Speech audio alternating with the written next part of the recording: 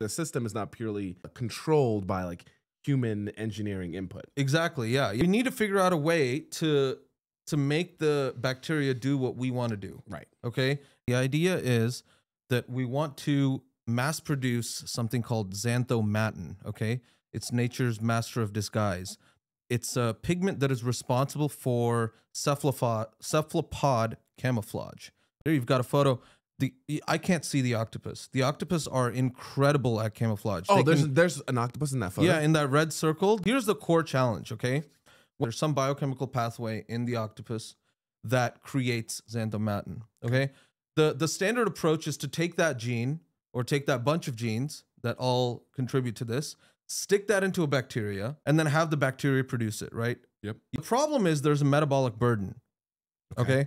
Because if you've got this new pathway that's taking up a lot of energy, it's taking up a lot of the ATP, a lot of the carbon atoms even, and it confers no survival advantage, the bacteria doesn't want to do it, right?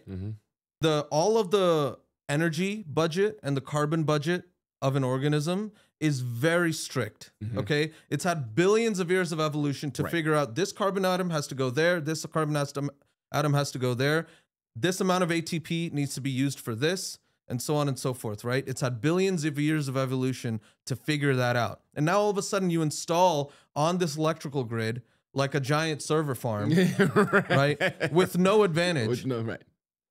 The bacteria is not gonna reroute all of its electricity, all of its energy to make this server farm when it makes no sense, right? Right.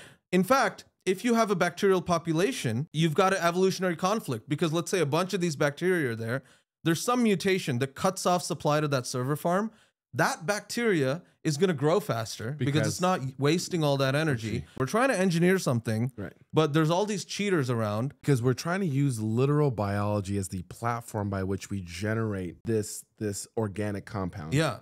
And the strategy that they're using, it came out in Nature Biotech, growth-coupled biosynthesis. That's what they're calling it, okay? What they're doing is actually quite a simple thing. They're creating a fitness advantage. They're creating an evolutionary advantage for those that are using the server farm. But they've created what's called an auxotroph. It's an organism that has, through some kind of mutation, lost the ability to synthesize some essential ingredient. Okay? And the only way it can get this essential ingredient is if it runs the server farm, it runs this biomechanical pathway that we've installed that gives it that ingredient to let it grow. That's incredible. So it's pretty insane. Like we've hijacked our understanding of evolution